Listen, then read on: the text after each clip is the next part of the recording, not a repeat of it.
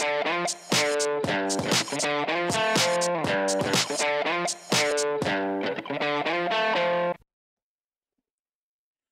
everybody, welcome to Elementary Classical Mechanics, the subject where observing the universe suggests new mathematical and computational approaches that can literally transform our way of modeling and predicting any aspect of the world. Welcome back to the final lecture for Chapter 11 and in fact for all of this course. And I'm going to talk about the exercises at the end of Chapter 11.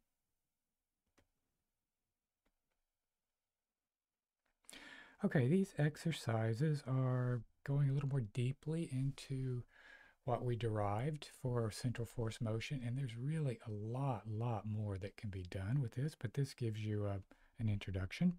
So problem 1 is show that in Cartesian coordinates, the magnitude of the aerial velocity is 1/2 xy dot minus yx dot. Okay, we derived it in polar coordinates. All you need to do is transform back from polar coordinates to Cartesian coordinates. Now, this is a curious problem. We've derived several equations like this, but the thing that you should notice is the variable that you differentiate with respect to is not time. There's no r double dot, but it's theta. And so you want to change the independent variable t, time, into theta. And this is just an exercise in implicit differentiation and chain rule. And you can follow a little bit the model that was used in deriving this equation where we used r equal 1 over u. That was changing the dependent variable r, and now you're going to change the independent variable t to theta. So there's some hints in that problem. Okay, this is interesting. 3. So you have two expressions for time here that I want you to derive.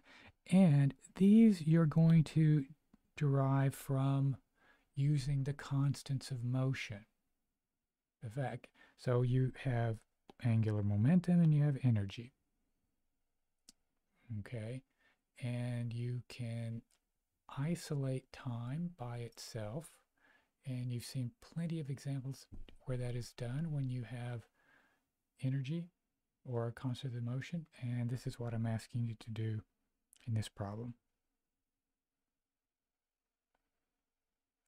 Okay, problem 4, I'm asking you to take a specific form for the central force and derive the potential energy. And then to compute something about work.